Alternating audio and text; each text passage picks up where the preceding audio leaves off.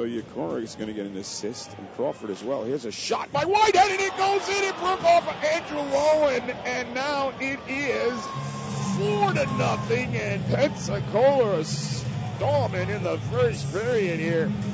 And boy, I'll tell you, Andrew Lowen, that's what he would love to have back. It just broke off of him, and just, you could almost want it with your finger from up here, want to roll it out of the net, but that's how slow it was in.